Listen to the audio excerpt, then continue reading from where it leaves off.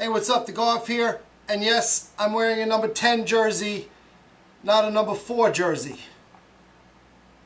Because I'm just not ready. Red fall through a 56-pointer.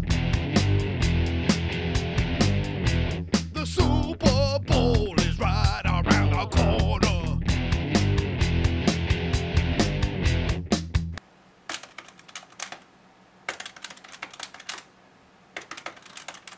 Hey, what's up?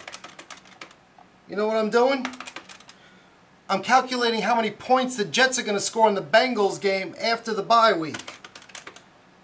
And I'm using complicated mathematical algorithms to determine the score. Now I know what you're thinking. Hey Garv, what is an algorithm?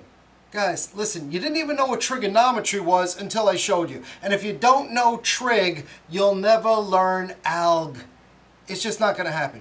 So trust me when I tell you that algorithms are the mathematical certitude of certain statistics. And there's a lot of different things factored in.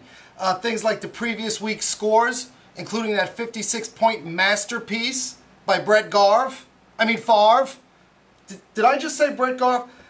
I'm sorry, folks. It was an honest mistake, an easy mistake to make sometimes. You know, Brett and I, when we play, we have a very similar style, you know, in the pocket. Outside the pocket, you can tell the difference, but in the pocket, we're practically twins.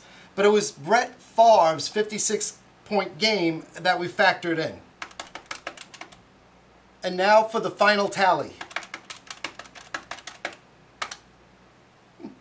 Guys, do you know how many points the Jets are going to score against the Bengals on Sunday? 211 points! That's a lot of points. But numbers don't lie. Now, I'm going to go look it up, but I don't think that's ever been done before in the NFL. Then again, Brett Favre's never been the Jet quarterback before in the NFL. Guys, we're going to the Super Bowl. Red fall